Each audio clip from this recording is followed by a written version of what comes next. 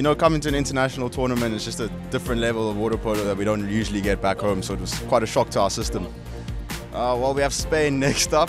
We've seen previous results. Spain and Montenegro are quite close, so we just hope to improve on our own game and not really too focused on what the opposition can do. Well, this is the first match on the tournament, so we open it with win, and that's the most important thing today. We played well, and that's it. We prepare like 3 months. We begin at the end of the school year, and then we almost all summer we was together.